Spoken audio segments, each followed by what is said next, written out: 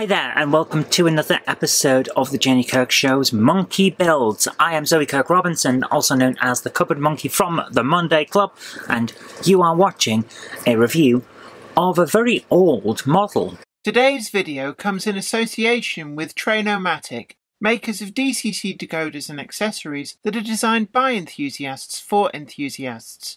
Find the full range available to order now at tramfabrique.co.uk.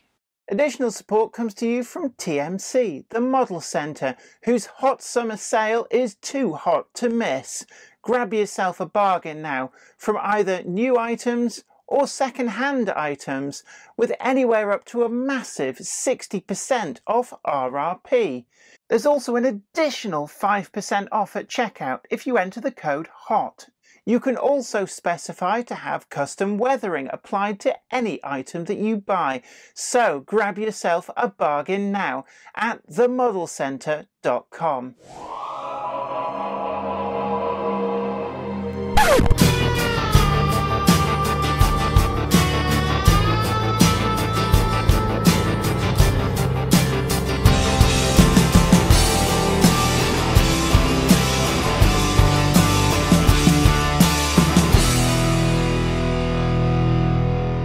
Now, the Deltic that we have here is a kit from many decades ago. I believe this started in the 60s, and the kit as it stands now is supposed to be a continuation of the original. So all the parts are from the original tools or replicated from original parts. So it's quite a blast from the past in that respect. And I really enjoyed trying to put it together. The operative word there is trying. There's something to be said about modern manufacturing and modern methods of creating models that clearly wasn't around in the 60s, and as a result this is a difficult build. If you want to get a perfect replica of a Deltic, building this kit is unfortunately going to take you an awful lot of time, effort, probably a lot of blood, sweat and tears especially. It's old, and the way it's packaged in a plastic bag with a loose leaf piece of instructions isn't the best method of preserving what is quite a delicate kit. So what we've got here is a load of parts that vaguely stick together, and your task is to try and make them come out straight from the packet and then place them into the right positions, hold them there and hope for the best. Because a lot of the techniques that we'd now expect from model making, where there's lots of places where you can connect together and there'll be guides in the form of guide parts as well, like so fit A into slot B, that kind of thing. A lot of that isn't here on this model. It's quite difficult. And if you're not used to that kind of model, you're going to have a very hard time putting this together. Because I know I did. I've been building kits since I was a kid. And yes, I had a bit of a break from it. But for the most part, I've been building kits for a very long time. I've built kits for many manufacturers. This is the most frustrating one that I've ever come across. And I don't say that lightly because I wanted to like it. So what we've got here is an interesting situation. This is a very old kit, but it's clear that parts of it have fared better than others in terms of keeping it going into the modern day for production. There isn't extra flashing, so either these kits have been retooled to their original tooling and then enhanced to make sure that you get the best effect, or they've taken original parts, made tools from those, and then made sure that those tools are genuine and perfect to the originals, because it looks like it's made using brand new tools. This thing is perfect in that respect. I have 100% praise for the people who have made this replica of the original as close to it as could be. My problem is that they should have enhanced it for the modern times. It doesn't fit together well. I'm beating around the bush a bit, but yeah, it doesn't fit together well. I had a lot of trouble with it. I struggled a lot just trying to get the parts to fit. It feels like some of them have bent or warped. Or it might just be that this kind of kit no longer requires the same kind of skills that I have and actually needs you to go further, because some of this, it just wouldn't come together. I can't get the roof to stick to the sides or the front. If I get it to stick to the sides, the fronts have a gap. If I get it to fit to the fronts, they start pulling away from the base. That kind of thing. There's something not quite right. And that's a real issue, because the detail on this Deltic is great. I love it. It looks fantastic. But it won't fit together the way that I was expecting.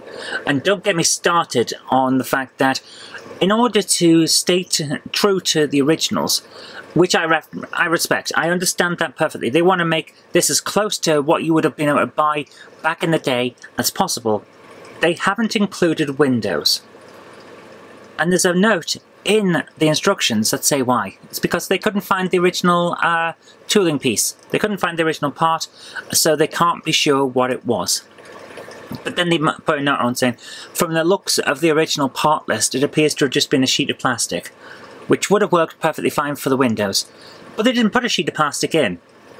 So, what's that about? They've put the note in saying, yeah, it's just it appears to have been a sheet of plastic, but because we can't make sure it was just a sheet of plastic, we haven't put one in. So, the result is that you have a model with no windows.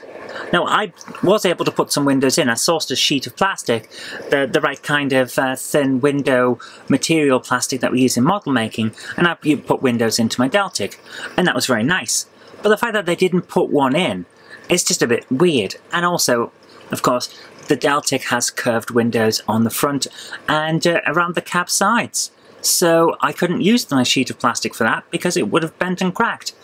So I'm a bit upset because at the end of the day, this is a great idea, and I love the idea of a nice replica of the original style of model. It would be great. But this doesn't quite fit up to that, and it's very annoying. So in the end, I have to give it a 5 out of 10. Because I understand what it's going for, I respect what it's going for, but the end result wasn't worth the effort that they've clearly gone to for it. So it's a bit of a disappointment.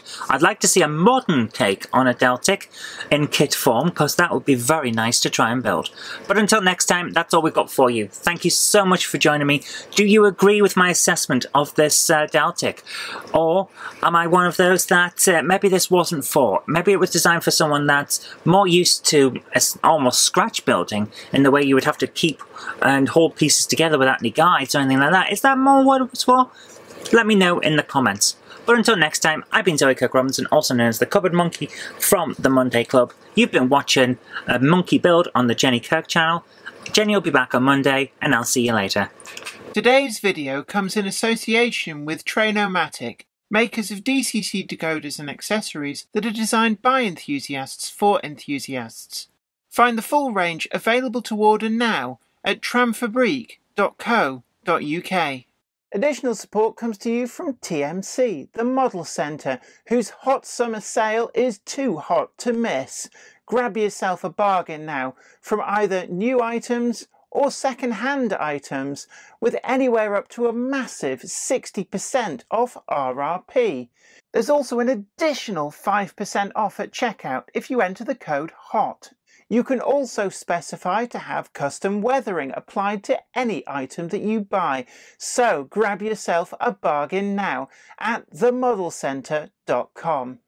I'd like to send out a huge thanks to everybody who supports me on Patreon, and an extra special huge thanks goes out to Anthony Kidson, Offshore Allen, Michael Lockie, Helen Sink, Gary Lewis, David Quinn, Sparky107107, George Botterini, Chris Moss, Robert Steers, Sam Yates, Dale Williams, John N from NC, NYMRish, Jonathan Foster, Peter, Clifford Ison, Larry W. Grant, NI Railways 4000 class, Ian Coulson, Alan Dickerson, Eddie Papere, Karen Nichol, Medwin Williams, Crossways Point Junction, 3B Rail, and Jennifer Garrett.